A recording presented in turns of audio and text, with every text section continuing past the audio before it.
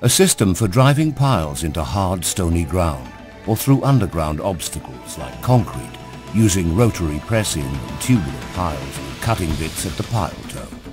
That's the Gyropress method.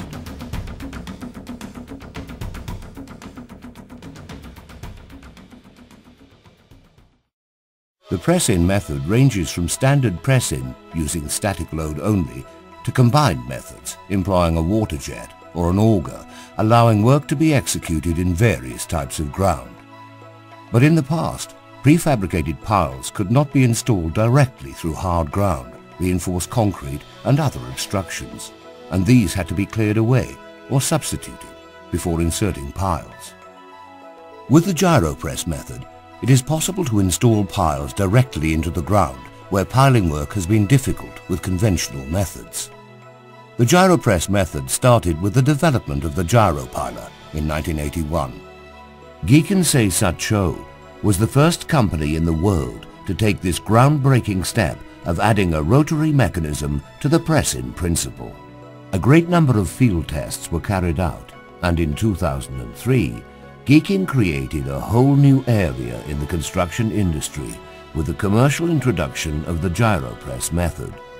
At present, the Gyropress method is registered with the Japanese Ministry of Land, Infrastructure, Transport and Tourism, and is attracting interest as a method capable of solving the problems of conventional approaches. The system is steadily building a record of successful implementation in various different infrastructure projects. The Gyropress method is used principally to build continuous tubular pile walls. The GYRO PILER guarantees a large reaction force by gripping completed piles. By adding a rotational force to the conventional press-in force acting in the vertical direction, the skin friction is reduced. In addition to this, only the cross-section of the pile is cut by the bits on the pile toe, which means solid displacement is restricted and the effects on the adjacent ground can be kept to a minimum. The tubular piles with toe bits have been developed through verification tests envisaging various ground conditions and are designed to ensure quality and improve work efficiency and cost performance. The standard machine layout is simple and compact, including the GYRO PILER power unit, tubular piles with toe bits and auxiliary crane. In the initial press-in phase, a special reaction stand is installed. The GYRO PILER is assembled on top of this stand.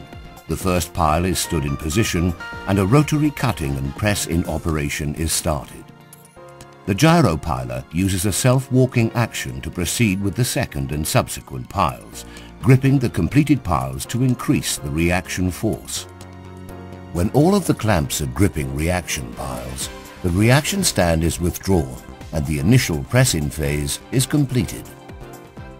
When using the GYRO PILER in a non-staging method, the same piler and power unit are used as in the standard method, along with a clamp crane for pitching the piles and a pile runner for conveying the piles from the work base.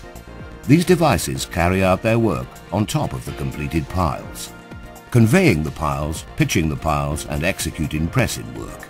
All of these steps can be carried out without the need for any temporary works, and piling is possible in various restricted conditions, such as narrow access sites where machinery cannot enter, or on slopes or over water where temporary platforms are needed.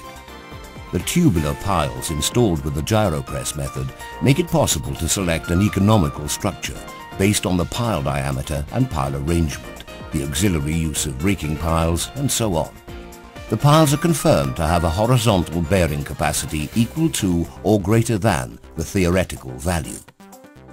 In this way, the Gyropress method is able to reduce costs and work times while limiting environmental impact under many different operating conditions.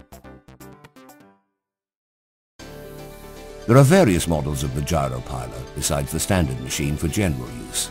The GYRO Clear PILER for use in sites with limited overhead clearance, a laterally inclining gyro piler which is capable of installing raking piles, and a gyro piler fitted with a load mechanism for checking the vertical bearing capacity of the piles during execution.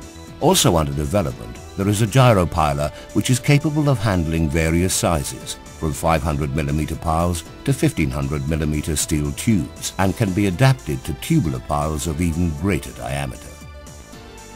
Environmentally safe biodegradable oils are used in the hydraulic system of the power unit, and the engine specifications require exhaust gas control in compliance with the off-road law, as well as ultra-low noise emissions and low vibration. The Gyropress method has already produced results in various projects. A riverbank revetment project not accessible to large heavy equipment like a crane barge. Road widening directly beside a hospital ward, where environmental concerns were especially important.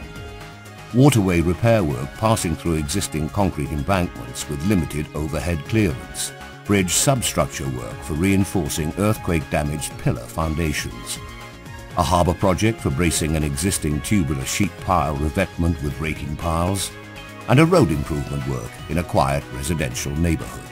During this operation, the behaviour, noise, vibration and other characteristics of the pressing machine have been monitored in real time with the EMOS environmental monitoring system, and work has been carried out safely and reliably in a restricted work area. In this way, the Gyropress method overcomes difficult working conditions and enables piles to be installed into rock, hard stony ground or reinforced concrete. Many infrastructure projects which have been difficult with conventional methods, revetments and retaining walls where the existing structure is to be left in place, protective screens for containing pollution, continuous walls built into hard rock and so on, can now be implemented safely and reliably.